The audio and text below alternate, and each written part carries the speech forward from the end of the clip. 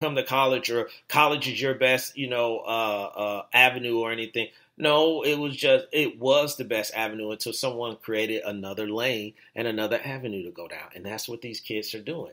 They're creating other avenues for themselves. And eventually, these things are going to become a threat. I don't think this is going anywhere anytime soon. It's not going to be a fad or anything like that. It's going to be a problem. It's going to be a problem. So proud of the young man, though. I mean, I hope everything works out, and he accomplishes goals, and he do it the way he needs to do it, and he has all the success in the world. So, the NBA. So the NBA has decided, or not decided, they're thinking about this, and I'm really interested to see what other people might think about this, because I'm at this point not feeling it too well. Adam Silver, again, the commissioner of the NBA, saying he is considering some type of soccer-inspired mid-season tournament. So, and actually, there's two ways that they're talking about doing this thing. Is one is a mid-season, and one is right at the end of the season. So, a mid-season tournament, I think it was more like a Final Four. And then at the end of the season, more kind of like a tournament, like a play-in. If you're on the cusp or you're trying to get into the playoffs, something that is, maybe going to catch the eye, not necessarily an NBA fan or a basketball fan, I should say, because if you're a basketball fan, you're going to watch basketball regardless, but kind of catch, that fan or that person that doesn't watch the NBA, on a regular and just be intrigued by it. So they're trying to just, again, create another lane, like we were just talking about with the kids. They're trying to create something a little bit different, something that might be, enticing to the viewer or anything like that. But I'm a little lost on it. I mean, and when I say lost, I really mean I'm not on board with it. Obviously, I would need to see, what else is out there and a little bit more detail as far as like what they want to do. And obviously, this thing is in the first stages. It could just be thrown off the table and we never hear about it again. But I'm old school on this one. I can see maybe if you want to shorten the games instead of 82 games, you want to shorten it down to a few more games. I mean, so you can maybe do something with which they already are doing, but you can do something with, the back-to-backs or anything like that. But I don't think I would really just be like, man, I gotta watch that tournament, that in-season tournament. Because one, what is up for grabs? What is on the line that is going to interest the players and also the fans? Not exactly the same way, but in the same fashion or in the same realm, if you will, that an NBA championship would. That's the whole thing about going through the season. Going through the travel, going through the journey, and getting the ring, and at the end you're going back and viewing that. I don't know if a team is going to be like, well, hey, remember we won that midseason award or anything like that. So it would take some time. I'm not totally, turned off, by the whole situation. It just I need to know a little bit more. What they're going to be doing with it. And I think we'll find that out later. But I do like that what Adam Silver is at least trying to do. He's trying to, keep the league relevant. He's not just going to get complacent and just sit there and say, well, we're fine. We don't need to do anything, and just live off of, hey, we got Kevin Durant and we got LeBron James and we got Steph Curry, and all that stuff. No, he wants to, keep the league interesting. He wants to keep it trending. He wants to keep it ahead of the curve. So I applaud him on that. I just, in season, at the end of the season, because I mean, after 82 games, even if let's say they reduce it into 72 games, because obviously you're going to have to reduce it. I think if you're doing a tournament at the end of the season for like a play-in, if you will, after you watch those many games, and it's just like, do I really want to see these teams in the playoffs? I may want them to stay out of the playoffs because I'm not going to be happy. But they're going to figure something out. So we'll see what they say or what they do, about that.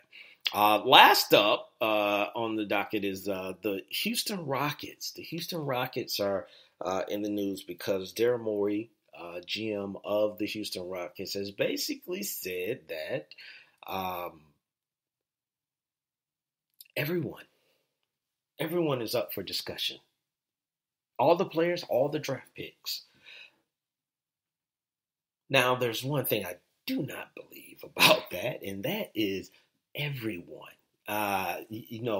James Harden is up. If you're going to trade James Harden, you're getting back something just stupid, ridiculous, and it's not a bunch of draft picks. So I do think the safest person on this team would be James Harden. Now, the rest of the guys, your Eric Gordons, your Clint Capellas,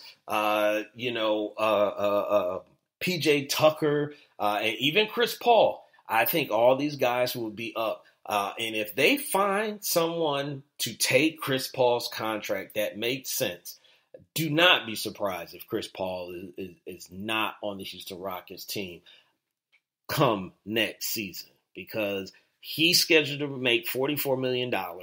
And honestly, what I think that the Houston Rockets did, they just took a gamble. They took a gamble and they said, let's give Paul the money. We're trying to win this year anyway. And if it don't work out and we don't win, then we'll move on from that. But this was all about this season. I think, going 7 games last year, they thought they were just right there and they were going to win this year. And they had the Warriors number, and it just didn't work out that way. So I think there will be some trades. Clint Capella, I don't know if they're ready to move on from him just yet. Again, if they get like something just ridiculous, then yeah. But I think the first person that might go on this team is Chris Paul if they can move him to another team. So do not be surprised if you see some Rockets wearing some different colors coming up. So, ladies and gentlemen, that is pretty much what we got for the show. So before we go, though,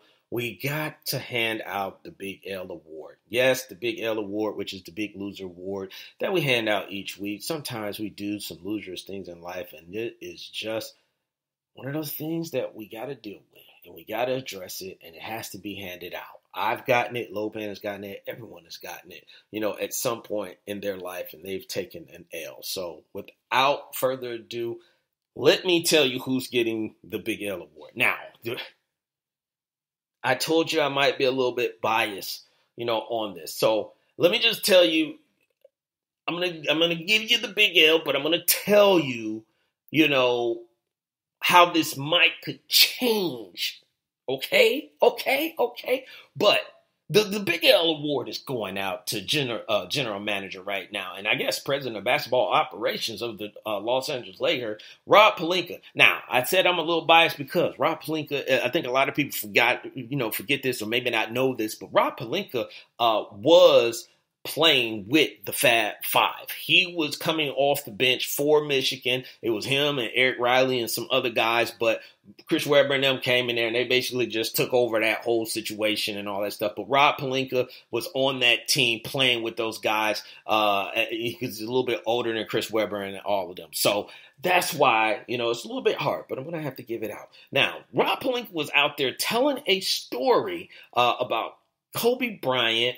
And he was telling a story about Kobe Bryant and Heath Ledger. And he brought up about Heath Ledger, and his role in The Dark Knight as far as like how dark he went and how focused he was to go dark. And everyone remembered that character because he played that character extraordinarily well, on it. Now, Rob Pelinka is telling his story and he's saying that Kobe Bryant, which was his, client when he was an agent, said, "Hey man, set that up and get Heath and me, to meet up so I can talk to him about how he went dark and all that stuff and how he did it, and all this stuff. Now, the thing that messed Rob Pelinka up was that he said the Dark Knight movie. Kobe saw the Dark Knight movie.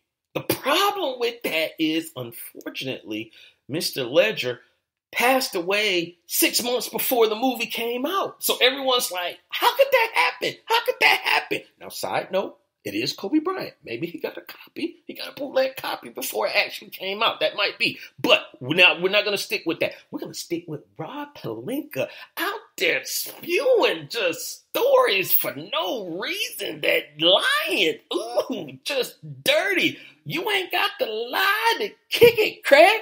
What are you going to gain from that story? First off, The Rock was there to talk to everybody. So how about you just let The Rock handle that situation? I think The Rock got a bunch of stories and enough stories to suffice for what they're trying to get. He didn't need the Kobe Bryant and the Heath Ledger story. So I guess Rob Pelinka was just like, I want to join in because everybody else telling the story, so I want to tell the story. No, I didn't get that at all. But let The Rock do it.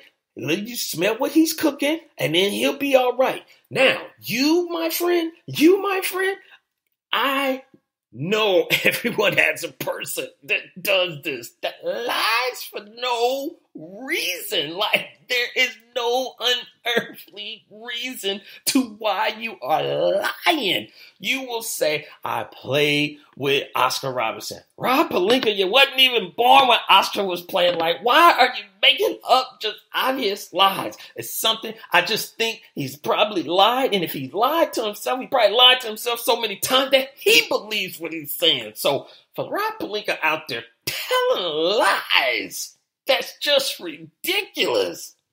You better take this big L. See?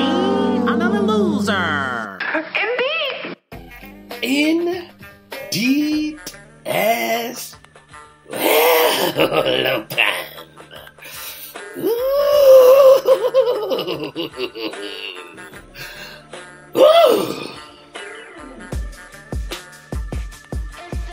Ladies and gentlemen, it is official.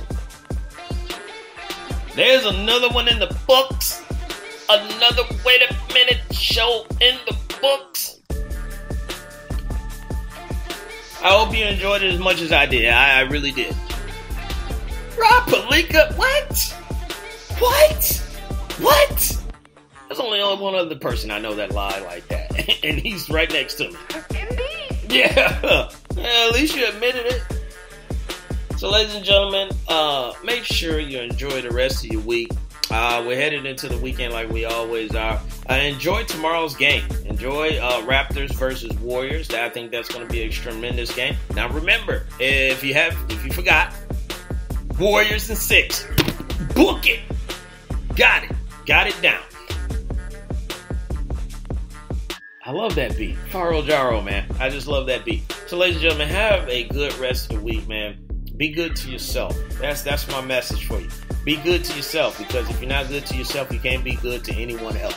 So it starts with you and it ends with you. So be good to yourself. Treat yourself like you would want to be treated. And then you don't have to worry about anybody else treating you a certain way. Because you know what? Only you can have you at the end of the day. Gotta thank some people. Gotta thank all the listeners that was in the background. I appreciate you. And the people that was in the chat room. Melvin, you heard the commercial, man. If you need your car fixed, man, holla at my man Melvin. Just go back, listen to the information, the contact information. Very easy to do. He took care of me. He can take care of you. So appreciate you for joining in. Mo Cheese, I see you out there. Big Dog, appreciate you for joining in. Shelly B, I see you out there. Appreciate you for joining in. My man Ron from the up north, Canada 8. Appreciate you for joining in. H-Rap B, I see you out there. Big Dog, I appreciate you for joining in. Said Galloway, hey man, watch these finals and watch Hard Knocks when your Oakland Raiders are up there. DJ Knox, I see you out there. Big Dog. Miss Mocha Bella, I see you out there. Appreciate you for joining in. Kesey, I see you out there. Ladies and gentlemen, we are done. Two things as always. Stay positive and push forward. And I'll let y'all later. Lopan, put that cookie down.